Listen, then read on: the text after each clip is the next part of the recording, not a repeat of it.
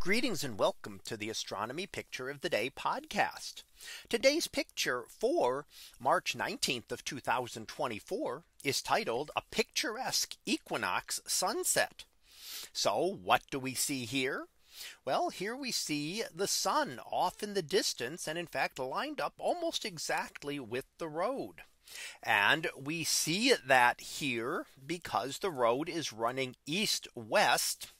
And this image was taken on the equinox. Now we have two equinoxes that occur, one in the spring and one in the fall. So today, for much of the world, today is the vernal equinox, or the first day of spring for the Northern Hemisphere. And that is when the sun is crossing the celestial equator heading north.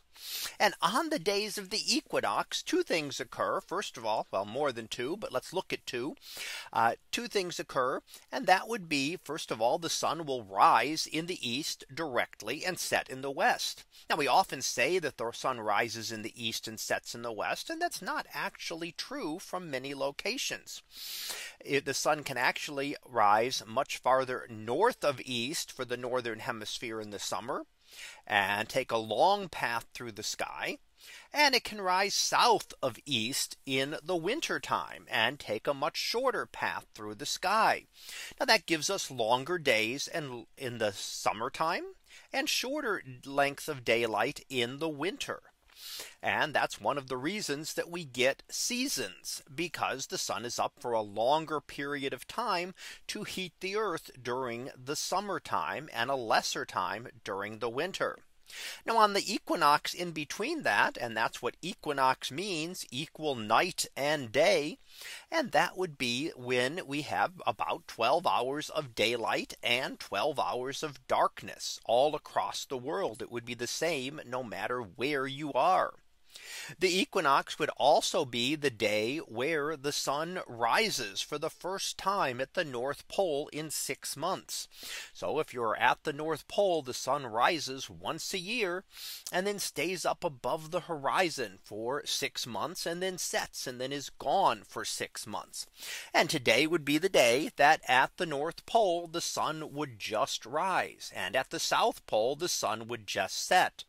Now, if you're not exactly at the pole, that's a little bit different. That only applies directly at the pole. So as I've said, today or tomorrow, depending on exactly where you're located, is the time when the sun crosses the celestial equator, giving us the equinox, which means that it will rise due east and set due west. This one of 2 days of the year that will occur. So here we get to see the sun lined up almost directly along an east-west highway off in the distance on the day of the equinox. Now this was the equinox of 2021, but it would be exactly the same on the equinox this year. So that was our picture of the day for March 19th of 2024. It was titled A Picturesque Equinox Sunset. We'll be back again tomorrow for the next picture. So until then, have a great day, everyone, and I will see you in class.